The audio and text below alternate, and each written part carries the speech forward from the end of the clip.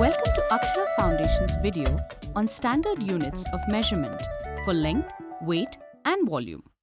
The measuring tape, weighing balance and cubes and rods from the base 10 blocks in the math kit designed by Akshara Foundation can be used to introduce these concepts. Ask a few students to measure the height of the window using their handspan. When they compare the readings, they will see that the measurements vary. A standard unit of measurement can overcome these variations. Ask students to observe the measuring tape in the math kit. Look at the markings on the tape.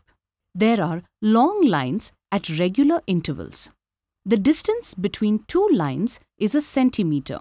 Each centimeter is further divided into 10 equal parts called millimeters. 10 millimeters make 1 centimeter. Centimeter is the standard unit of measurement. 100 centimeters make a meter. This measuring tape is 150 centimeters long. The reverse side of this tape is marked in inches. The plastic or wooden scale which students use is either 15 centimeters long or 30 centimeters long. Students must learn the notation used to write millimeters, centimeters and meters. As an activity, let students measure the length of a book, a pencil, a geometry box and the blackboard using the tape. Now, ask them to write down the measurements and list them in the ascending order of length. To convert meters into centimeters, multiply the number of meters by 100. Thus, 3 meters is 3 into 100, which is 300 centimeters. Similarly, to convert centimeters to millimeters, multiply the number of centimeters by 10. For example, 4 centimeters is 4 into 10 millimeters, which is 40 millimeters. Let students do a few exercises to master conversion of units. Why do we need to measure length? Students have just found out that the window is 100 centimeters or 1 meter in height. Another window is 150 centimeters or 1 meter and 50 centimeters in height. This can also be written as 1.5 meters. If curtains are to be stitched for both windows, then how much material will be required? Here, students must add the two measurements and they will get the answer as 2.5 meters. A quick visit to a cloth shop will show how the shopkeeper uses a metal meter scale to measure cloth. How do we measure distance between two places? The unit of measuring distance is called a kilometer. 1000 meters is 1 kilometer. Consider a bus route in a city. The distance travelled between the first bus stop and the second bus stop is 1000 meters, which is 1 kilometer. The distance between the second bus stop and the third bus stop is 1500 meters, which can also be written as 1.5 kilometers. We can also say 1.5 kilometers, since 500 is half of 1000. So the distance of the third bus stop from the starting point is 2.5 kilometers.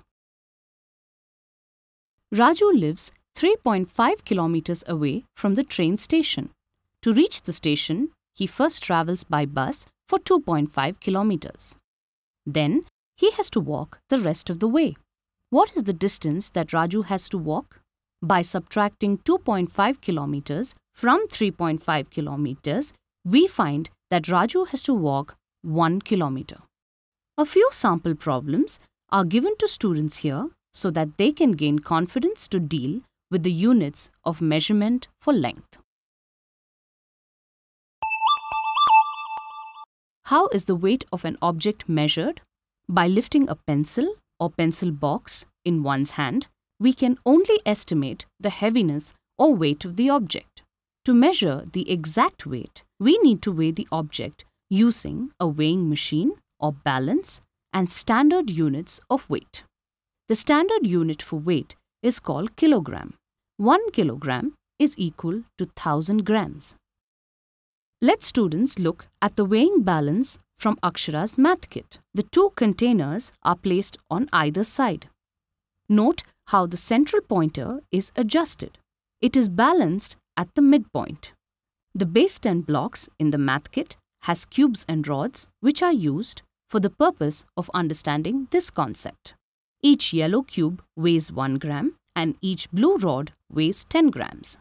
Please note that only cubes and rods from the base 10 set are designed for weighing. Let students now find the weight of the two objects. Place the pencil box in the container on the left. A student can now start placing one blue rod at a time into the container on the right. With a few rounds of practice, students will know how to balance the pencil box against the weights. When both containers are balanced, the pointer is exactly at the center. Count the rods and cubes.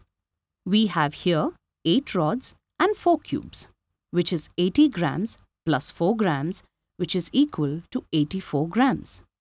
Note this in your notebook. Now, ask students to weigh the pencil. It weighs 6 grams. What is the total weight of both objects put together? 84 grams plus 6 grams is equal to 90 grams. The total weight thus is 90 grams. Let students try another problem. Take a packet of groundnuts. Weigh it and note the answer. It is 375 grams. If one student takes some of the groundnuts, can we calculate how many grams he took? Weigh the remaining groundnuts and note the answer. It is 200 grams.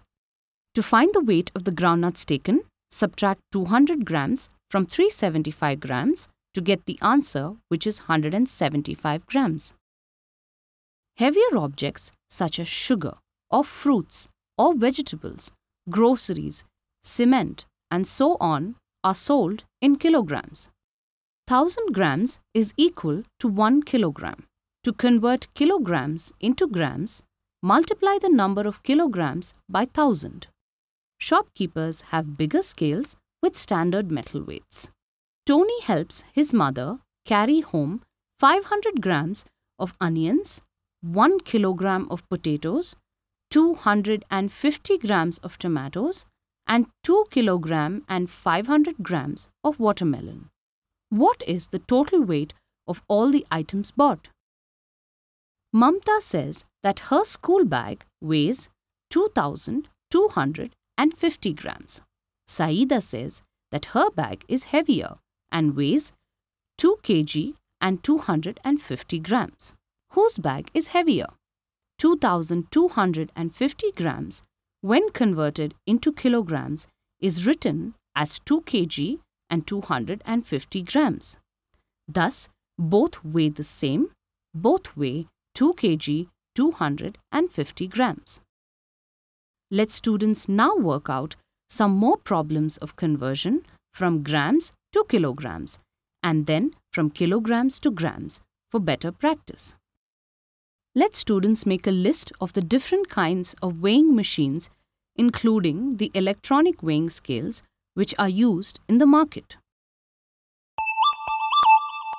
How do we measure liquids such as water, milk, juice, or oil? We need containers to measure liquids. Liquids are measured by volume, and the standard unit for measuring volume is a liter. 1000 milliliters makes 1 liter. To convert liters to milliliters, multiply by 1000.